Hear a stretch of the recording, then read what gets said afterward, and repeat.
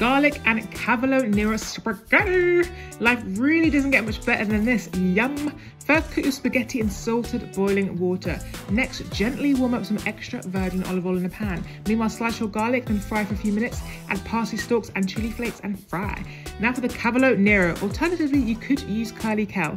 Slice it, then add it to the pan with lemon juice and pasta water. Cook for a few more minutes and add in your cooked pasta along with chopped parsley, a generous amount of salt and pepper, and give it a really good stir. We top with extra parsley and some vegan parmesan cheese, and that's it. This is one of my favorite pasta dishes of all time. Simple and absolutely divine.